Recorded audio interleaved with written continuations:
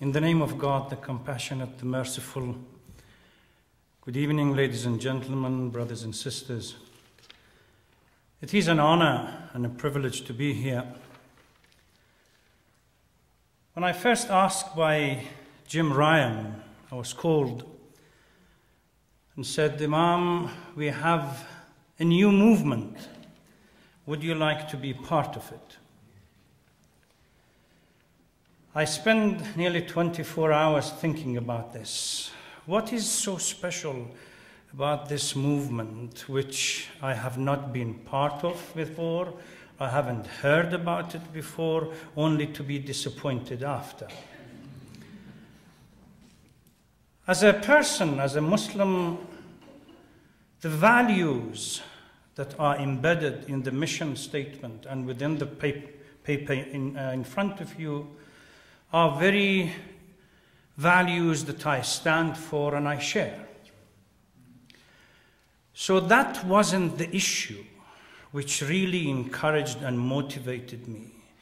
Because to be honest and frank, I have been part of many organizations that on paper we have had quite a lot of shared values. What in practice, the backbone has not been there to stand up to defend each other. As an imam who works with my colleagues and others within the Muslim community, I was encouraged to see one thing which made this slightly different from the other organizations or movement that I have been part of. That is what Terry said right in the beginning of her presentation. I have always questioned myself. I remember in 2004 election, the Democratic candidate, through their agents here, contacted me that we would like to get a number of imams to come together and be the advisors to the candidate. And I immediately asked, okay, let us assume that I join the organization, part of your group. What is my role? Exactly that, where to put the 10 commandments. You stay outside the conference rooms, offer the prayer for the success of the wise individuals who are going to go in. Nothing more, nothing less.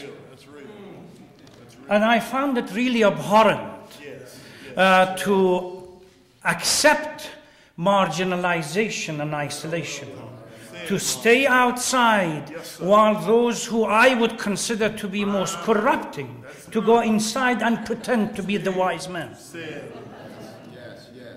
When I spend some time reading about this movement, I realized that it is that particular point which sets aside this movement from the others. It's not an organization. It's a group of people that have come together with one goal, that we have the right to stand and sit next to the table when the agendas are being discussed, and we have the right to make those agendas for the future.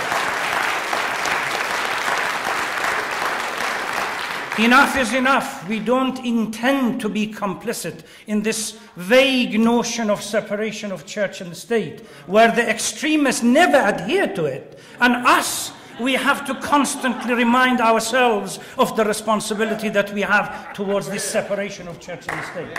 It's this that makes this organization unique. And I then turned to my scripture. I was reminded of a verse that came to my mind. Chapter 41, verse 30. إِنَّ الَّذِينَ قَالُوا رَبُّنَا اللَّهُ ثُمَّ اسْتَقَامُوا تتنزل عليهم الملائكة أن لا تخافوا ولا تحزنوا. Those who profess the faith, but that's not enough. Then they struggle to implement those values in the daily life.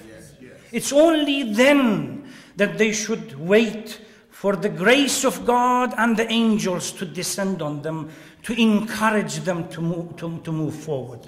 And I believe, I could be wrong, but I hope I am not. This is the platform that I would like to work with everybody else, so that ultimately the grace of God and the angels would descend on all of us. Let's stand together and work together. Thank you very much.